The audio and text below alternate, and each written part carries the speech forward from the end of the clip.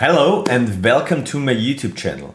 Today we have a special event, we have a special series of YouTube videos and this is based on a community event, an online community event, and I want to say thank you to Asia Back to School to give me the chance to present the content, and also I want to say thank you to the sponsors Race 3 and Captain Hyperscale to sponsor the event and also to give us the possibility to speak for this event and so on. So let's go ahead and talk about me. My name is Lagler-Gruener. I'm a lead cloud architect in one of the biggest consulting companies in Austria.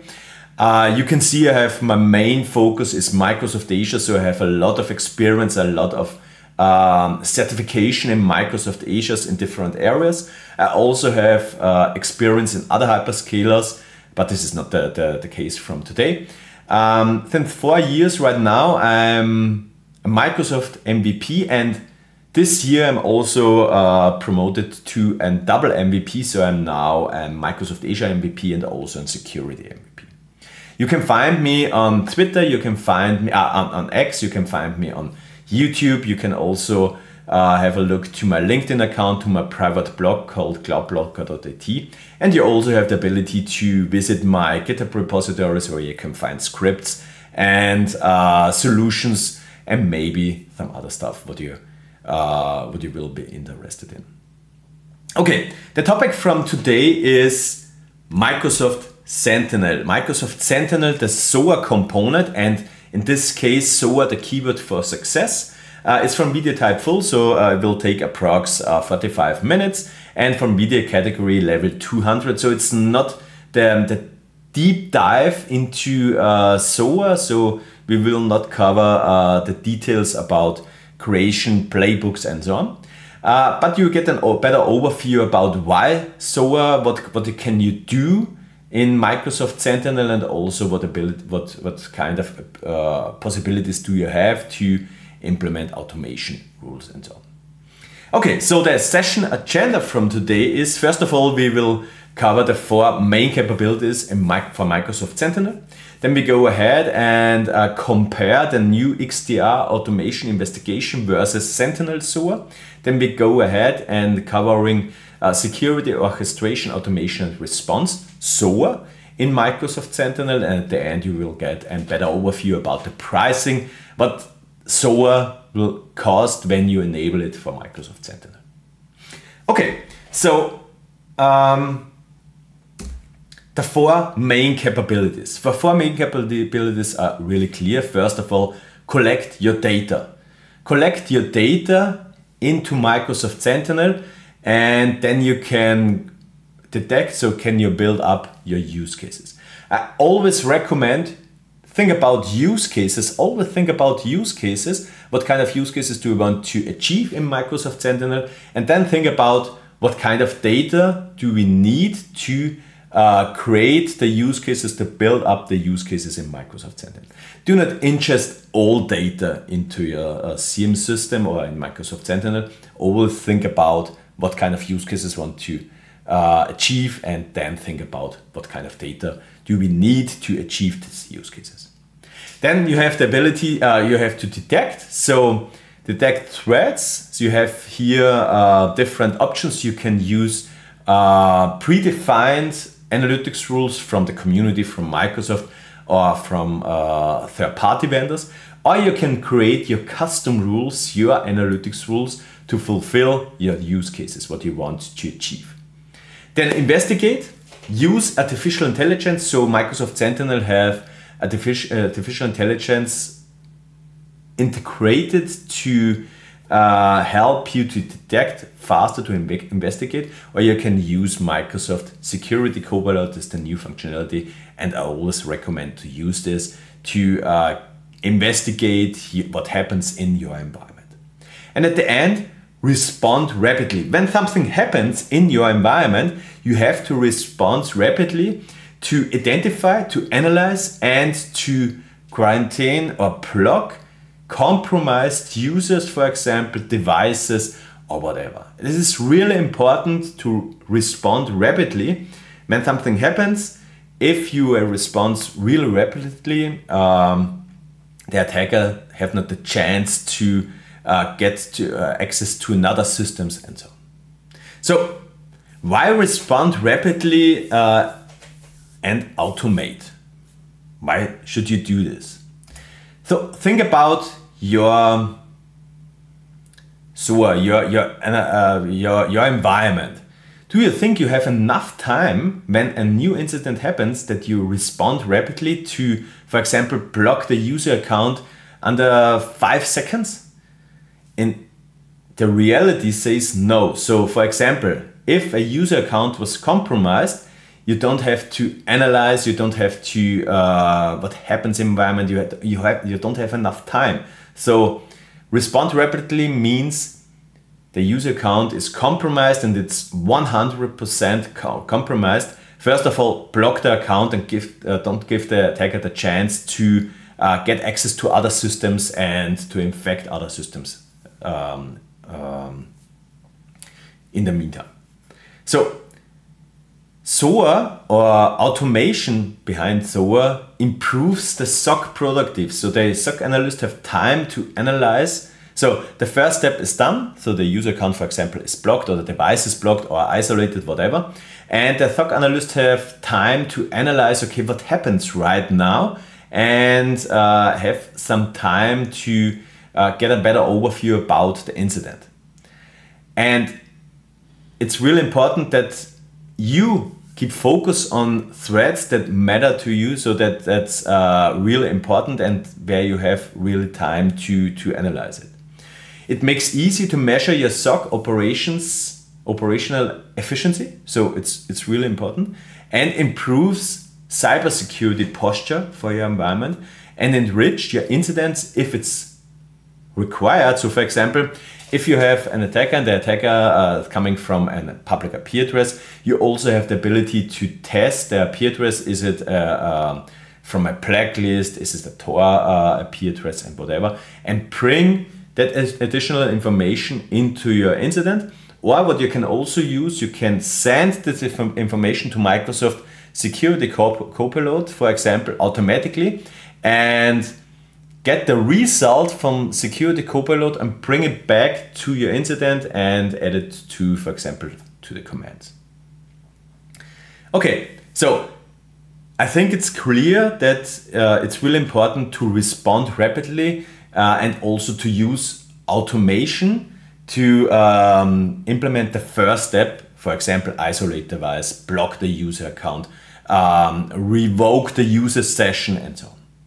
So when we think about automation, so we have right now we have two different, we have two different options where you can automate. So first of all is Microsoft XDR automation investigation. It's new, so it's implemented into the XDR environment, XDR portal, and you can use a predefined XDR automation investigation, or you can create your own XDR automation. But the really important difference between XDR automation and Sentinel automation is XDR automation is always focusing on the automation and investigation and response for Microsoft 365, for Microsoft products. When we talk about Sentinel SOAR, this is the main focus from today. We have the ability to use predefined automation playbooks, for example, from Microsoft, from third-party providers, or from the community. You can also create your own automation playbooks. And this is the difference between XDR and Microsoft SOAR. You have the ability to automate across your solutions and environments. So it's not focusing on Microsoft 365. You can for sure automate isolation for Defender for Endpoint, device isolation in Microsoft Defender for Endpoint. It's not a problem, you can do this. But it's also covering third-party products, third-party solutions. So for example, add a separate rule to your firewall. What kind of firewall do you use? And at the end, you have 3 different trigger types. And it's really important to think about what kind of trigger types do you have, and also the different option what you have is the trigger types. Okay, so the topic from today is Sentinel SOAR, the automation part from Microsoft Sentinel, not the XDR automation part. It's also really important to understand and to know, but it's not the topic from today. We are talking about Sentinel SOAR. Okay, you have two different options where you can start the automation in Microsoft Sentinel. So the first thing what you have to do is define your automation rule. Automation rules are not really new, but it's the second version from the automation part. So automation rules have made a significant improvement in Microsoft Sentinel for security operations team to automate incident response and incident tuning. So when we think about before automation rules, you have the ability to execute and Sentinel playbook. So for example, you have Microsoft Sentinel, a new incident is available, and what you can do is based on the analytics rule, okay, say, okay, when this happens, please execute and Sentinel playbook and do what you have defined inside the Sentinel playbook. And the important part here is everything is covering in the Sentinel playbook. Every change, for example, severity change, add comment, assign the owner to the incident is always covering by the Sentinel playbook. The new version right now with automation rules, you have the incident is covering, you execute, the automation rule engine is executing, and if it's required, you can execute from the automation rule and Sentinel playbook to, for example, block the user account, isolate the device, or add a new rule to the firewall, whatever, what you want. But the biggest difference here is you have some topics, you have some possibilities to cover inside the automation rules. For example, you can assign the incident to an owner, you can change the severity, you can add a tag, you can add a command, you can add a task, and so on and so on. But and this is covering by the automation rule. And then if you want to do a custom or an additional task, you can execute a playbook if it's required. A Sentinel automation rule is always designed by the following key components. First of all is the trigger. You have different trigger types based on an incident is created, or, and this is really important, if an incident is updated, you can also execute the automation rule, or if an alert is triggered. Then you can define the condition based on the incident. Is the incident coming from Microsoft Defender XDR solution, or is it a custom rule or whatever? And then you're defining the action. The action is what you've mentioned before, assign the owner to the incident, change the severity, change the status, and so on, or execute and Sentinel playbook. Okay, so enough about Sentinel automation. Let's go to the first live demo and see what happens when we are talking about Sentinel automation rules. You will get an overview about Sentinel automation rules. We will implement an automation rule, and we will see what kind of options do you have when you implement an automation rule. Okay, I will switch to my live environment. Okay, here we go. What you can see here, I have opened Microsoft Sentinel, so I have here my live demo instance. What you can see here, I have one incident, I have one new incident, it's not a null active incident, and so on. When we scroll down, you can see here under configuration, we have here the automation section. When we go inside the automation section, you have here three different tabs. The first tab is automation rule, the second tab is active playbook, and the third tab is playbook templates. first of all, we will cover automation rules. So automation rules is the first step what you have to do when it comes to automation or to SOAR. You have here the ability to create a new automation rule. I will create now a new automation rule. What you can see here is, first of all, we have to define the name. Automation rule, demo, ACH. This is the name for the new automation rule. Then we go to the trigger. We have a different trigger type. Then we have conditions, and then we have actions. The trigger is when an incident is created, the automation rule will automatically execute it. Then we have the ability when an incident is updated. So for example, a new incident is created, you will assign the incident to an owner manually, and the automation rule, for example, will be executed automatically. Or when an alert is triggered. So in some situations you are creating an analytics rules, and you don't want to create a new incident when it's the analytics rule match the conditions that what you have defined. You will only create an alert, and you have here the ability when an alert is created, you want to the automation rule should be executed automatically. Okay, so in this case, when an incident is created, is fine for me. Then we have the conditions.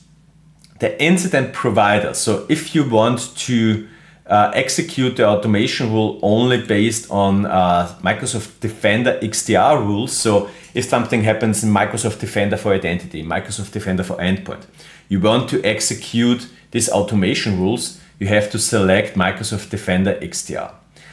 If you want to execute the automation rule only based on your custom rules, you have to select Microsoft Sentinel, or maybe in the future other incident providers. In this case, in my environment, I only have these two providers in place because I have Microsoft Defender XDR, the connector enabled and connected to Defender XDR, or Microsoft Sentinel for my custom rules. In this case, I want to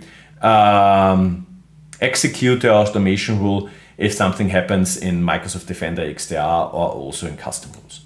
Then you can define or filter it down based on analytics rules. So if you want to filter on custom analytics rules, so for example, in this use case 01004, I want to execute the analytics rules only for this use case, you can select here the use case. You have the ability to add other conditions, like if the title from the incident is based on XYZ, the description, severity, status, and so on and so on. So you have a lot of ability, you have a lot of conditions here to define if when the analytics rule or when the automation rule should be run. In this case, this is the default section, the default settings, and it's fine for me. Everything is okay. And then we are coming to the action section. So always keep in mind, in the past you have to fulfill all actions in your playbooks. Right now we have here some action options available what you can use before you are executing a playbook. So in this case, change status. So for example, I want to change the status from new to active because I'm assigning right now the action to a specified owner. So in this case, I go ahead and assign it to an owner. In this case, I'm using my own account. Yes, I'm using me. I'm assigning the incident to me. And then I can add, and I always recommend to do this, assign a separate tag. In this case, I will do the name.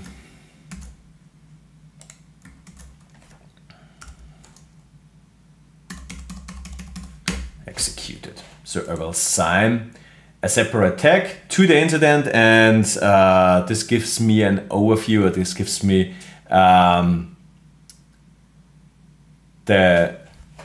it shows me, okay, the automation rule is running on this incident, and yeah. Then you have the ability to add separate task if it's required. So it's really important. It's really interesting to assign text to an incident, which is a cookbook for the analyst. Okay, first of all, you have to check the user account. Second, check the password. Third, reset the password and revoke the session, and so on and so on. So you can define your cookbook for your junior analysts, what they have to do to analyze the incident, for example. Okay, so that's really interesting. And then you can define a rule expiration based on the date, what you want to define, and also the time, and also the priority order. The automation rule will always executed by priority. So if you have more analytics rules or more automation rules which are triggered when an incident is created and also with the same conditions, it will execute based on a priority list. So this is priority 2. I click to apply, and what you can see right now, I have here a new automation rule, and the automation rule is created from my user account, and the status is enabled. In this case, you also have the ability to disable an analytic rule, an automation rule if it's required. Okay, so that's it. From the first live demo, let's go ahead and to the next topic. The next topic, Microsoft Sentinel Playbooks. The official statement from Microsoft is a Microsoft Sentinel Playbook is a set of procedures that you can run from Microsoft Sentinel. The playbook is built on Azure Logic Apps, which is a service that helps you automate and orchestrate tasks over various systems in your organization. So the main topics here are, it's based on Azure Logic Apps. Logic Apps are built up to design workflows. It's not built up for Microsoft Sentinel only. You can use Azure Logic App for a huge amount of different workflows. We have a lot of different trigger types, and it's also really important to understand when it comes to Microsoft Sentinel, you have 3 different trigger types. The first is an incident-based trigger, the second is an entity-based trigger, and the third is an alert-based trigger. I recommend do not use the alert-based trigger because it's deprecated in March 2026, and always use incident or entity-based trigger. Alert-based trigger is the old functionality, the first functionality which is available. But the question here is, when should I use which trigger? So I have incident and I have entity-based trigger. What are the recommendations to use these 2 different trigger types? So the answer here is really clear. An incident-based trigger is, so my recommendation is to use it for the most incident automation scenarios. So the playbook received the incident objects. So you have a new incident, and for example, a user account is detected in Microsoft and device is detected in Microsoft Defender for endpoint, and it's malicious. You will get the alert from Microsoft XDR to your Sentinel environment with some objects, with entities. So for example, the device name, the device IP address, and so on and so on. And this incident includes both. It includes the entities and also the alerts. And what you can do right now, you can automatically execute and isolate, for example, device. Or the same situation when it comes to user accounts. The same situation when it comes to third-party product. You always get the entities based on your analytics rules, what you have defined in your analytics rules. You get the entities, and what you can do is you can use the entities and execute the playbook. Execute the playbook based on an incident-based trigger. You will get all entities from the incident. Yeah, it's for the most use cases, and always think about you execute automatically this playbook from an automation rule. When it comes to entity-based trigger, it's a new functionality. It's new. The most the difference between incident and entity-based trigger is the execution over automation rules isn't possible at the moment. So you will get the incident with a lot of entities inside the incident. And for example, you have an incident with more user accounts. You have an incident with more device entities inside the incident. And what you want to do, or what your analyst want to do is, for example, revoke the user session for exactly this user account inside the incident. And what you can do is you can select the entity and execute manually an entity-based trigger playbook.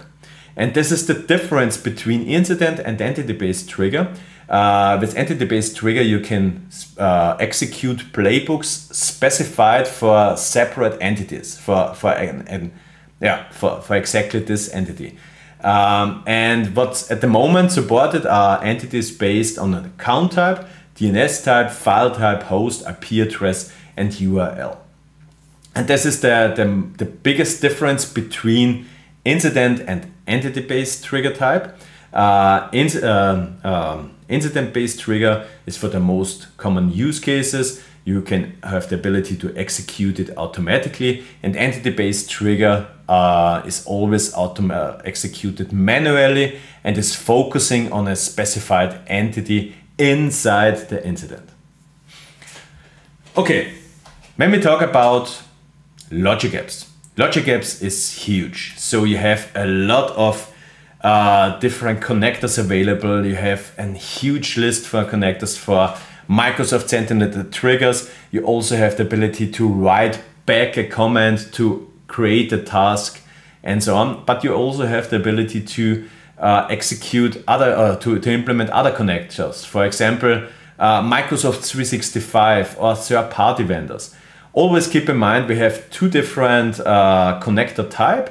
Standard connectors, it's designed to integrate with a wide range of common used services. So for example, Microsoft 360 or Microsoft 365, Salesforce, Power BI, OneDrive, Sentinel, Playbook automation accounts, Azure Functions, Logic app services, and so on are default standard connectors. When it comes to enterprise connectors, it's designed for enterprise systems like SAP, IBM.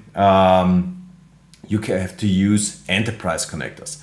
And it's really important to know because the price is different when it comes to standard connectors, which is my point of view, the most scenarios are included in standard connectors, but in some situations you need enterprise systems and then you have to connect enterprise connectors and you have to pay for it. And that's the difference between standard and enterprise connectors. Okay, so enough from the theory. Let's go ahead and have a look to Microsoft Sentinel Playbooks. You will get an overview about the playbooks itself. I will demonstrate the different trigger types. I will show you the old one, the alert-based trigger one. I recommend do not use the alert-based trigger one, an incident-based trigger, and an entity-based trigger. At the end, we will add a playbook to an automation rule and test it, and we'll see, okay, it's executed, and also add a separate tag to the incident. Okay, let's go to my live environment and have a look about Microsoft Sentinel Playbooks. Okay, so here we go. What you can see here right now is the automation rule, what I've created before. And when it comes to active playbooks, you have the ability to see all playbooks in your environment. And when it comes to, okay, I want to implement a new playbook, you have here the playbook templates where you can find playbooks from Microsoft or third-party providers. And you can see here the different trigger types. It's a Sentinel incident-based trigger, it's an entity-based trigger, it's an old one, Sentinel alert-based trigger. Okay, so let's go to the active playbooks. What you can see here right now is I have a lot of custom playbooks in my environment. And what you can see here, I have also, I do not have only Microsoft Sentinel based triggers in my environment. I have other other playbooks with other trigger types that are not designed for Microsoft Sentinel. So you cannot execute, for example, the collect, monitor, and data recurrence for prod 1 because it's a different trigger type. What you can see here right now, I have here my Microsoft Sentinel incident, automation enrich incident trigger, and this is a Sentinel incident-based trigger type.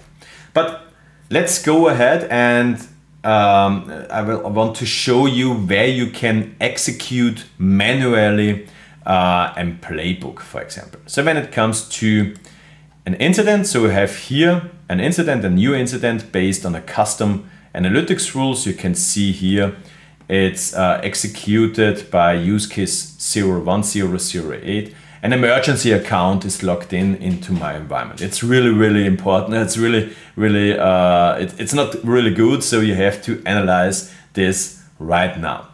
What you can do is you can go into the details to see more about the incident, and what you can see on the right side, the entities. The entities are defined inside my analytics rules, and you can see here I have my admin account, I have here my IP address, I have the destination where the user is logged in, and so on and so on. When it comes to the old one, to the alert-based trigger, we have to switch back to the old experience. The reason for that is we have here alerts, and we have an alert-based trigger. We are going to the alerts and click here on View Playbooks. Once more, I do not recommend use this in your environment. This is the old one I want to show you. And when you see here the alert, you have here playbook post incident to teams. This is an old playbook. What I can do here is open it in the designer. And here you can see in the Logic App Designer, I have here a Sentinel alert based trigger. So here you can see it's an old alert based trigger in my environment. Okay, this is the old option what you have. I do not recommend to use this, so switch to the new experience. And what you can do right now is you have here your incident. This is the full incident with all entities. And when you want to execute an incident-based trigger manually, you can do this for sure.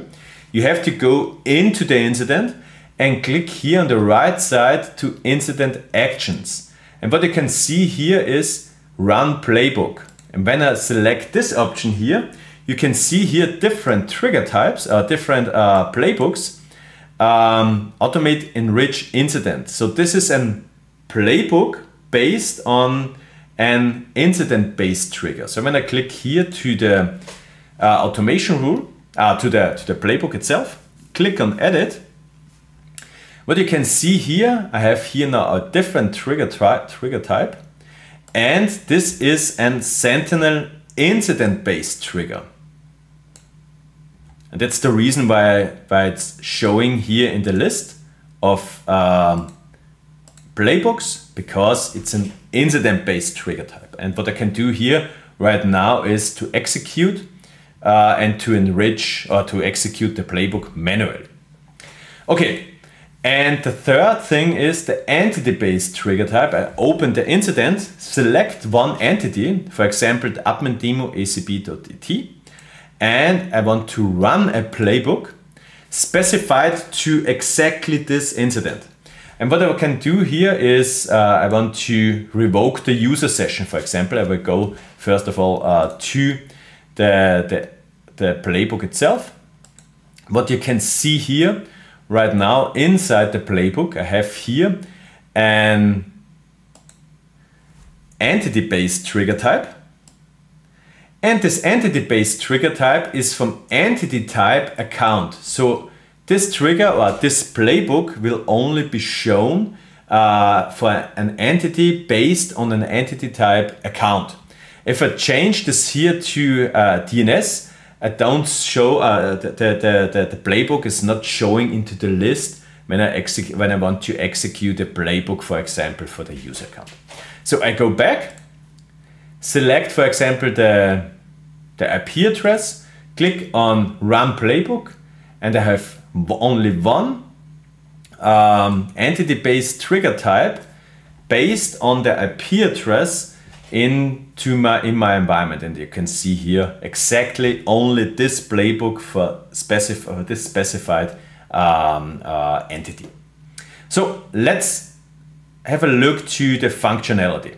So I have here my admin account. So this is the emergency account, why the incident is triggered. So I have here my environment. I have here my separate session open. And what I want to do is, as analyst, I want to run the playbook and revoke the user session in this case. Click on Run. The playbook is executing. So what you can see here right now is the status. The status is right now running. Inside the playbook, I've implemented different connectors, and one connector is I'm send an email to a specified group based on the user account. So in this case is an email sent to my user account, to my separate user account, where you can see I want to revoke the user session for admin at demo.acp.at, and was requested by managed SOC. What should we do? Is the automation task approved or rejected? So we have here the ability to select it's approve or reject. In my case, I want to approve it, confirm it, and right now the automation is running. Hopefully it succeeded. Perfect. So it succeeded. It will take a few seconds. And in a few seconds, you will see here, I have to re-log in. So right now, try it again. And I have to reconnect, re-log in my environment because my user session is revoked. And at the end, you will get an email that the request was succeeded.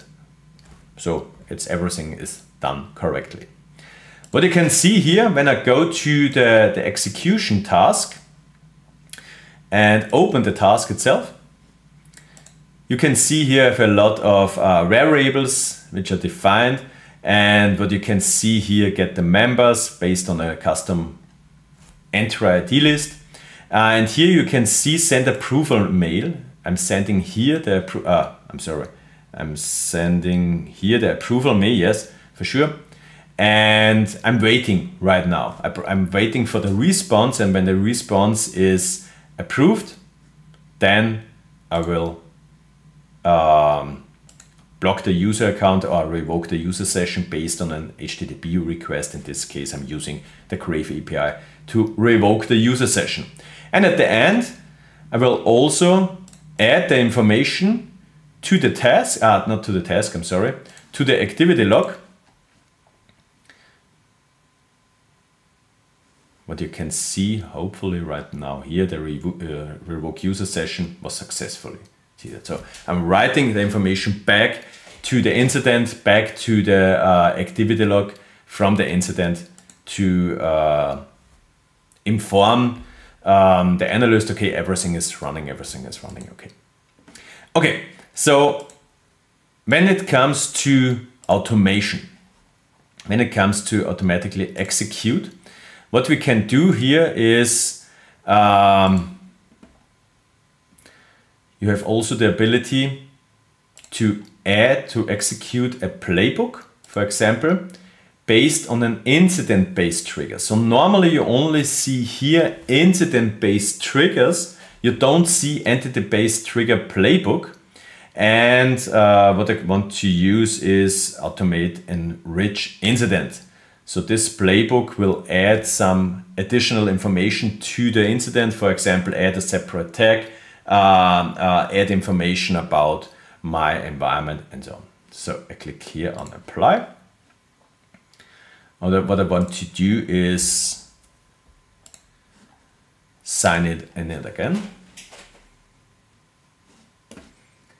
So I'm opening here my password manager, copy the password, add the password, click on login. Yes, it's okay.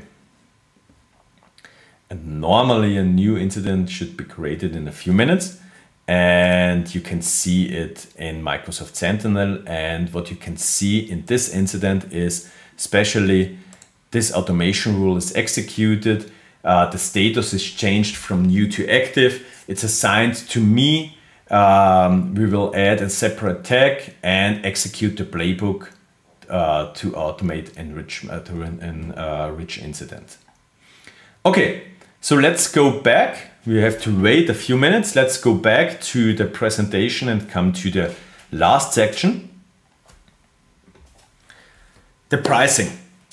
So when we talk about pricing for SOAR, so the automation rules itself are totally for free. So you don't have additional charges when it comes to Microsoft Sentinel automation. It's totally for free. When it comes to Sentinel Playbook, you will pay for the actions. So one action is, for example, you have a trigger, you are defining a variable, you're defining a second variable. These are 3 actions and you will pay 0.000024 euro from the European perspective per action per run. The first, I guess, 5,000 actions are for free. And then when it comes over 5,000 or 10,000 actions per day, per month, I'm sorry, you will have to pay for the actions. Then you have to pay for the connector types. So keep in mind, normally you have 2 connector types, standard and enterprise, and the most use cases are fulfilled with standard connectors, and for the standard connector, you have to pay 0.000118 euro per run. When it comes to enterprise connector, for example, you want to connect to an SAP or IBM system, you have to pay for the enterprise connector 0.00937 per execution per run. And at the end, what you have seen in the live demo, you have seen the execution, the details for the execution, and exactly these informations are stored in a separate log analytics workspace. And in this case, you have to pay for the data retention for the log analytics workspace, 0.12 gigabyte euro per gigabyte per month. So what you can do is to reduce the cost, optimize the actions inside your inside your playbook, change the data retention, for example, from 90 days to 7 days or what you prefer. And then you have to you can reduce the costs for the SOAR playbooks. At the end, when we compare Microsoft Sentinel and the SOAR automation, the SOAR automation is a minimum type of costs that you have to think about when it comes to budgeting and so on. So it's really, really cheap when it comes to playbook. So let's have a look to our live environment if the automation rule is running, if everything is happened right now. So let's switch back to the live environment. Okay, so let's have a look to our incident. So normally I'm logged in with an additional user account, or with once more with the emergency account, and it should create a new incident.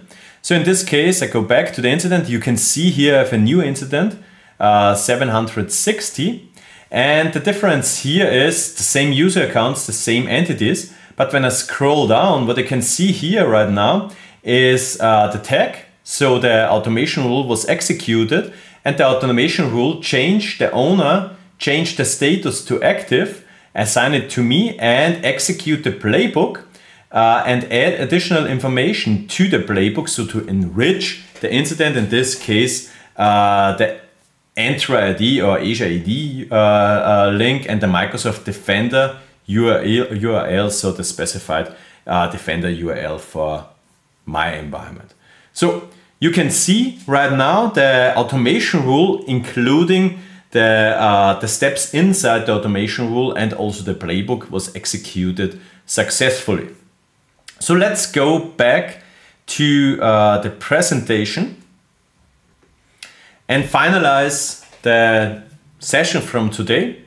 So the recap: Microsoft Sentinel, or the SOAR for Sentinel, the SOAR in Sentinel improves the SOC productivity. So because it helps you to execute the first task, the first analytics task, for example, to revoke a user session, to isolate the device, to block a user account, to add a separate rule to a firewall, to give you the time to analyze the incident, and yeah, it's improved the SOC's productivity. It also improves your cybersecurity posture, and always keep in mind it's split it into two different types. The first of all is the automation rule perspective, and the second one is the Sentinel playbook. The automation rule will cover some tasks, some actions for you inside the automation rule, and the Sentinel playbook will cover all other workflows or other connectors, actions for your automation environment. There are different trigger types in automation rules and playbooks. Automation rules, when an incident is created, when an incident is updated, or when an alert is only created without an incident. When it comes to playbooks, you have three different types. One, please keep in mind, it's deprecated in March 2026. This is the alert-based trigger type. And you have an incident-based and entity-based trigger type, which are used for different use cases. Automation rules are for free, so you don't have to pay for it. It's totally for free. Inside Microsoft Sentinel, what you have to pay for are playbooks, and this is really, really cheap. It's based on actions, it's based on connectors, and at the end also on data retention. Okay, that's it. That's it from my session.